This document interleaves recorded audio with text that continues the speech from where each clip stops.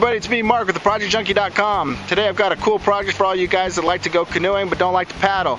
We're going to be making an electric motor mount for your canoe. This particular motor mount is specifically designed for electrics. I guess if you had a gas motor that's small enough, you could probably put it on here. But anyway, it'll take you about 30 to 45 minutes to make this thing. Take you longer to go to the hardware store and buy this stuff.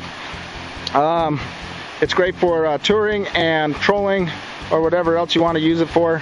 I'm out here at Ogden Bay today. This is a great place to go hunting and fishing. It's mainly catfish and carp, so not a great place for trolling. So anyway, let me go ahead and get this thing out in the water and show you what it can do.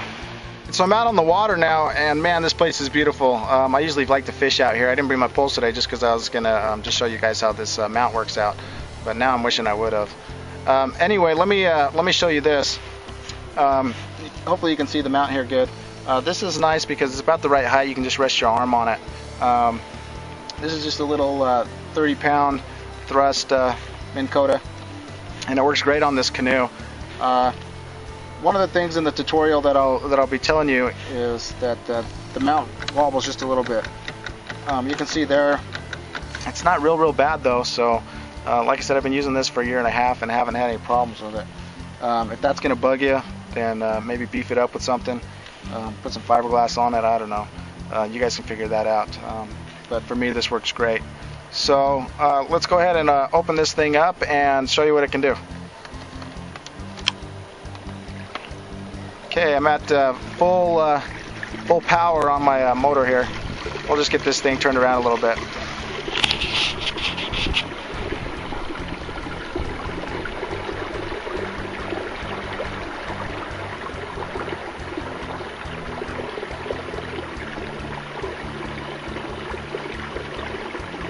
Might be hard for you guys to get a sense of how fast we're moving. I should have brought my GPS out here, but we're moving about 10 miles an hour probably. So not too bad. You know, if you're out on a lake, this works fine. I've been on some pretty big lakes with it and haven't had any problems.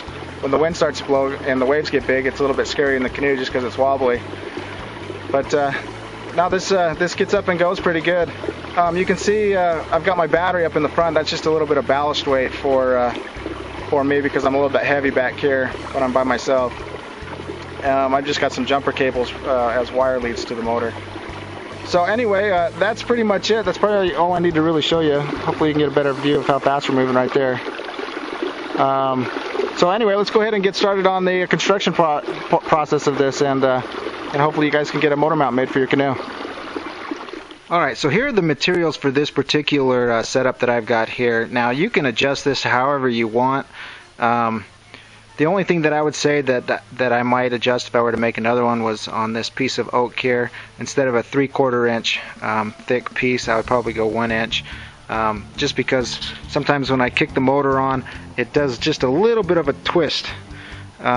But it's not real bad, not real noticeable. If I turn it on slow, it's no big deal. And I've never had any problems with it busting off or whatnot. So anyway, let me show you what I've got here. You're going to need the base here. This is a 2.5 inch by 3/4 inch thick solid oak. You could probably use some plywood. Marine grade would be better than non-marine grade, just because the glue won't fall apart on you when it gets wet. You know, this doesn't get super wet. I don't leave it outside. I put it in the garage, so I haven't had any problems with it getting weathered as far as the wood's concerned. And so it hasn't really split on me or anything else. Like I said, I've been using this for probably a year and a half now, so I haven't had any problems with it. Anyway, let me show you what I've got here. I've got 6 just wood screws to screw these pieces to this board, and then I've got a piece of 2x4. I used a water treated just because I had it. I think that this treated board would actually work better than a regular 2x4. So if you got this stuff laying around, use it. Basically all I did was I took the motor mount, and you can see the circles here where it screws on there, and I cut it to size there. So that's all you need. There is a block of wood, and then you need three screws here. These are just big wood screws. I can't remember the diameter on those. The head size on it is 11 millimeters. You can actually use washers with this if you want. On here I didn't use washers and it's held up fine. The other part that you're going to need is you're going to need 2 1/2-inch bolts. The length of the bolt is going to be determined by the thickness of the wood you use here. In this case, I think these are 2 1/2-inch. Better just check to make sure. Okay, so these are 2-inch. These are just 2-inch bolts, 1/2-inch bolts, and then you'll need a locking nut, and then 3 pretty thick washers that go on each side. So you need 2 bolts, two locking nuts, and then 6 washers. And that's pretty much all you need for this whole contraption. So let me show you how I went ahead and put it all together. Alright, the first process in this mount is figuring out how long you need to make this baseboard here, and that's fairly easy. Basically, we've already taken our motor mount and figured out how big of a mount block we need, and we've already cut that off. So I just went ahead, stuck it on here on the baseboard here, took my washers and put one on the end and one so that it doesn't interfere with the block mount here. And then I just figured out where I wanted this on the Canoe, like so, and then chop the end of this base block off. So once that's done, you just mark your holes out where you want your bolts to go, and then stop at that point. Okay, the next thing we got to do is figure out where we want to put the blocks that go under here, so that the mount doesn't push back on the Canoe if you lean back on it or for whatever reason. So put your bolts in, your holes. You can take that block off, and then push it as far forward as you can. Okay, now it's okay if the bolt kind of goes out to the side a little bit. That's all right. We're going to put those big washers on there that are just going to attach to the gunnel, so we're okay there. The next thing that you want to do is take your a pencil and mark a line right here, under here. Hopefully you can see what I'm doing. See, just mark a line along there on each side. Okay, so I've taken the bolts out now, and you can see once I flip the board over, this is how the board was. You can see my my inside line here, and that's the line from the inside of this gunnel here. So now what we need to do is just set up our miter box so that we can cut a little block that follows that line. And so that's what I've done over here already, is I've made some blocks that follow that line. You can see here it'll get mounted on there just like that. Same thing with this side, just like that. So now you just take your wood screws. I like to drill pilot holes first. That way it won't split the wood out. The pilot hole is just big enough for the shaft of the screw, and leaves the thread so that it can go through the wood there. I've also countersunk these so that these screws don't split the wood. Well, which it's done here already. You can see I've fixed it by putting another screw right there. So anyway, go ahead and screw those down. I'm going to do that right now, and then we'll go from there. Alright, I went ahead and screwed those blocks on there. So now you can just flip your board over, and you can see there that if you pull it tight this way, it's not going to move back on you this way. So that is good. So I'm going to pull it tight there. The next thing you got to do is prepare your mounting block here. So anyway, we've gone ahead and marked out with some pencil the outline of the block there, and it just goes pretty flush with the end of this bottom board here.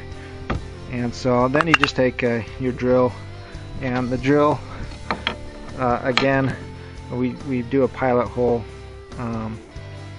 for the screw here, and then this particular one you can actually just push through there. So I use two different drill bits for this, and then what I do is I actually take this this board, once I've drilled those first 3 holes, flip it over and put the block underneath here like this. You can see that there, and then I take another drill bit that's smaller, basically just thick enough to where it makes a pilot hole for the shaft and allows the threads to grab the wood in there still. So that's what you want to drill here on this block. So go ahead and do that, and then we will take this and take these bolts here and screw the block on now. Those bolts screwed on there, like I said earlier, you can get some washers for this if you want. You can see here that I'm starting to crack just a tad bit, but I'm not too worried about it. You can also glue this back piece on, or this block on, if you want to. I didn't worry about it though. If this breaks, I'll just make another one, but like I said, this has lasted me a year and a half or so, so not too worried about it. But anyway, I got those on there, tightened them down, didn't tighten them real tight. You know, they're tight enough to where they just barely start to mar the wood a little bit, and that's all we did there. So now I just flip this over, pull that kind of tight, and I'm going to take these this bolts now, put it on there. I'm going to do 1 washer on top and 2 washers on the bottom with the bolt. Okay, went ahead and tightened those bolts down on this, and this is pretty much done. That's all there is to it, really. If you want extra protection on this, you can go ahead and use some water sealant or something else on there. Like I said, I don't keep this out in the weather, and the only time it really sees water is if I'm canoeing, but even then it doesn't really get that wet. So anyway, I just keep it like this. Like I said, I've used this for a year and a half now, no problems. Let me show you how I've got these bolts on there and how they're attached to the gunnels. You can see there that the bolts are somewhat crooked on there, and that's fine. That's kind of what we expected, but that's on the really tight now, and it's not going to go anywhere. That's why I use the double washers on the bottom. So you can see there, it's not going anywhere. Even on this here, you know, like I said, sometimes when I kick it on real hard, it'll wobble just a tiny bit, but not enough to break anything or to have any concerns. I think in order to eliminate that, you just probably do a little bigger or a thicker piece of wood down here on the bottom.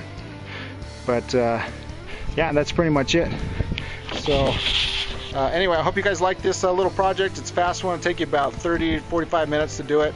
You know, it'll take you longer to go to the hardware store to pick up the stuff. So anyway, if you have any questions or comments, just leave them on the comment section. You can find me at theprojectjunkie.com, and I'll catch you on the next project.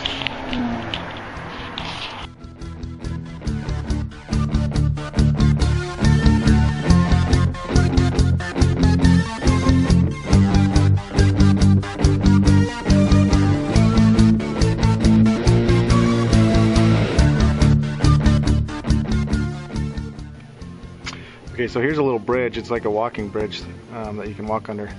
And anyway, when I was coming under it for the first time, check this out. It's kind of weird. It's like mud swallow haven in here. That's kind of cool looking.